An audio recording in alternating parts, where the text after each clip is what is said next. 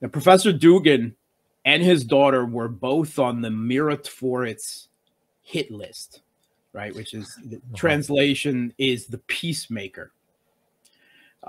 Very kind of disgustingly, ironically. It is an official hit list, a list compiled by the ultranationalists in Ukraine, by the the militants originally of the Kiev regime. It was promoted by the Kiev regime's interior ministry under Arsen Avakov, and even its Wikipedia entry acknowledges that it is curated by the Ukrainian intelligence services. This is like not a secret. It's something that is, quietly acknowledged in the Western media. And this is a list of enemies of the state, of people to be killed.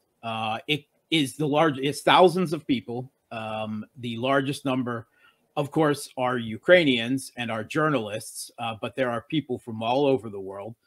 And it's journalists and politicians and celebrities and anyone with any type of influence who has ever said anything against the regime in Kiev, or particularly against its far right, its Banderite fascist battalions.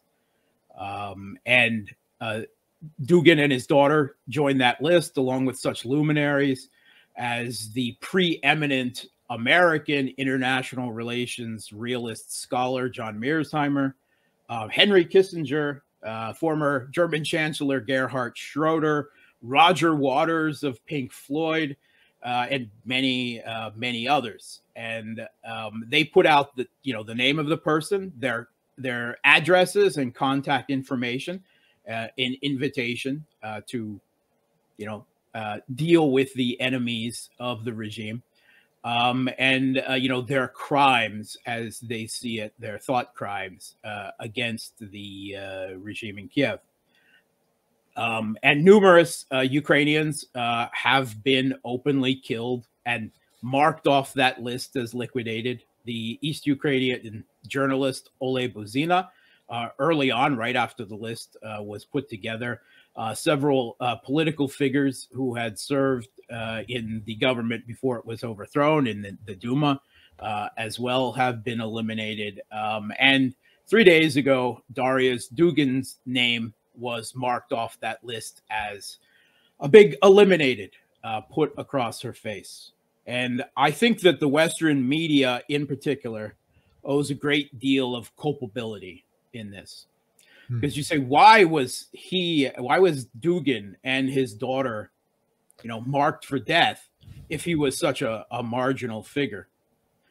And I don't think that the motivation has anything to do with reality, because I don't think that we're living in a reality anymore. I think we're living in a postmodern disinformation space where the meme often becomes the reality.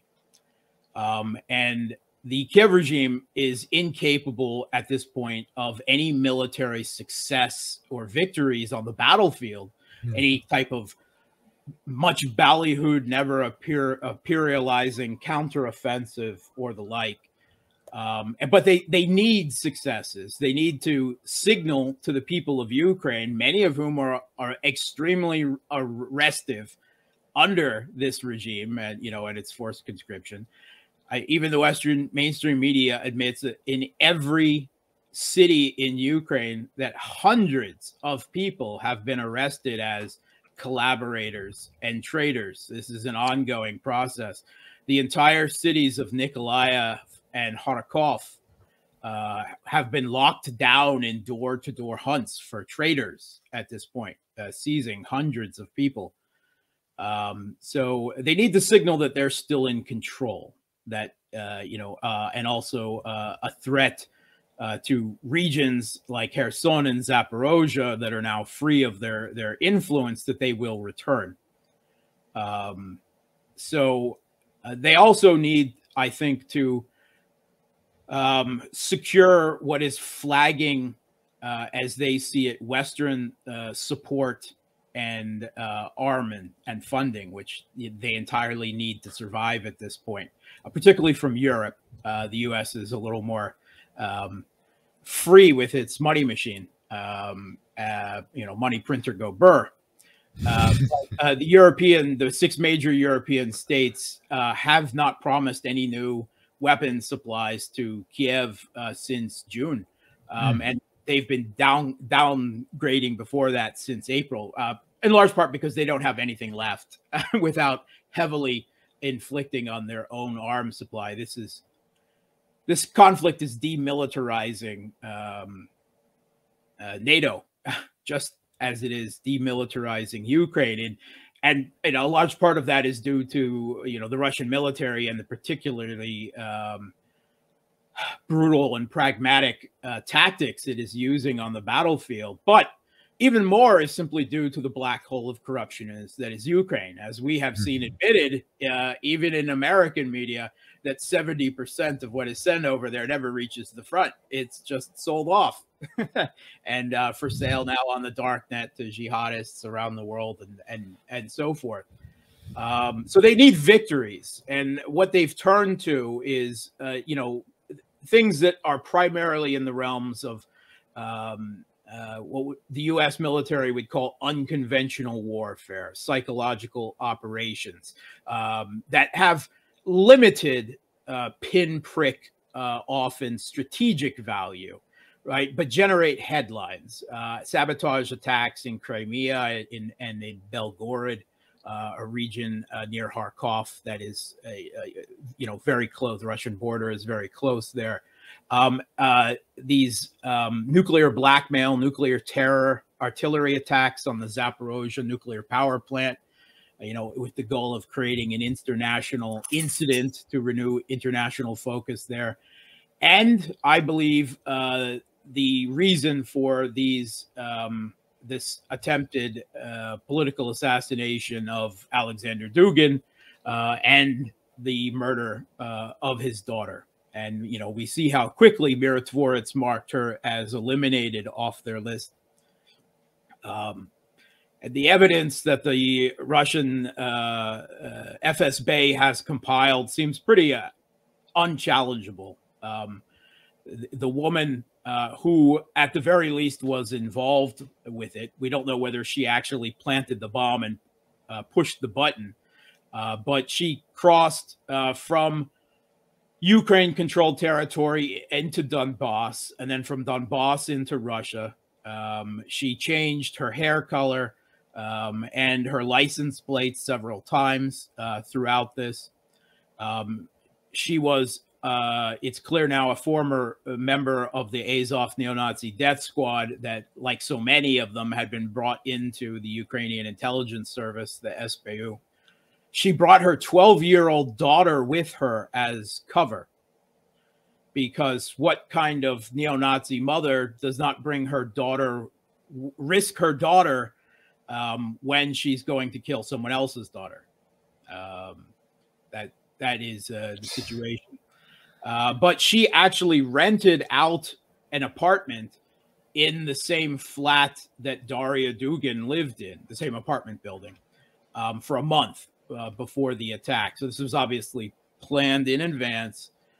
She was surveilled. So at the very least, she did the surveilling with her. Then on the day of the murder, she went to the Tradition and Culture Festival that the Dugins had annually. They kind of launched it and were the headliners there. And on the way back, Daria Dugin drove the car that they had been in, while Alexander Dugin was continuing a conversation. It's pretty hard to shut him up when he gets talking with a conversation that he had started with someone else. So he was in another car just behind, and he got to watch his his daughter being blown apart in front of his eyes on the road. And like we said, we don't know whether this woman pushed the button, planted the bomb, pushed the button, but she was definitely either the murderer or part of the team.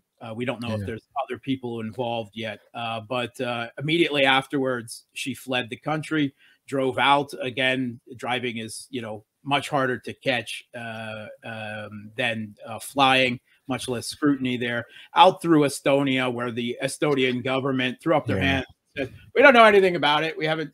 Nope.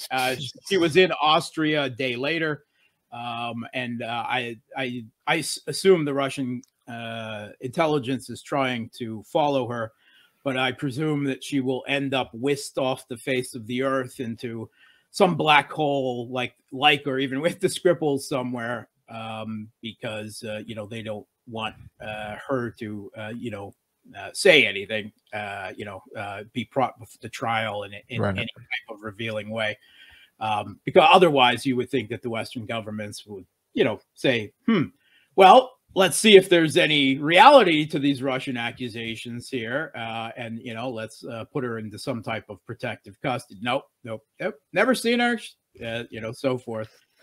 So there is definitely, and it must be said that both Dugin and his daughter were also, again, inexplicably, the meme over the reality placed on Western sanctions lists. Perhaps providing another degree of green light there, that they were legitimate targets.